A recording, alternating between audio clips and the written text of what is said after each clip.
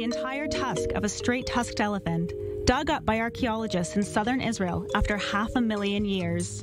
At 2.5 meters long and weighing about 150 kilos, the sheer size of the tusk and how well preserved it is was a marvel to the archaeologists and conservators on scene. So from what we know, there isn't a tusk that reveals that long and that preserved. It's quite unique.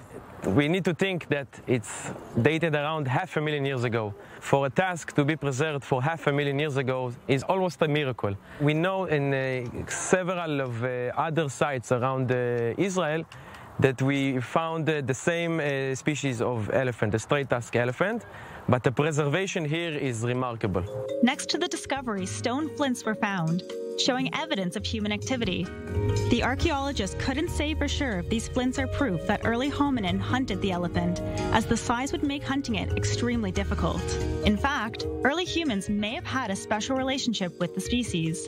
From all animals, elephants are more like humans than any other animals I know of. From physiological point of view, from cognitive point of view, from the social point of view. I mean, we share so many things. Some people don't even know that as we are right or left-handed, elephants are right-tusked or left-tusk-handed. They share too many similarities with humans. So they probably were of significant symbol to the prehistoric people. While it's unknown how the elephant died, this discovery gives a glimpse into what our world was like hundreds of thousands of years ago.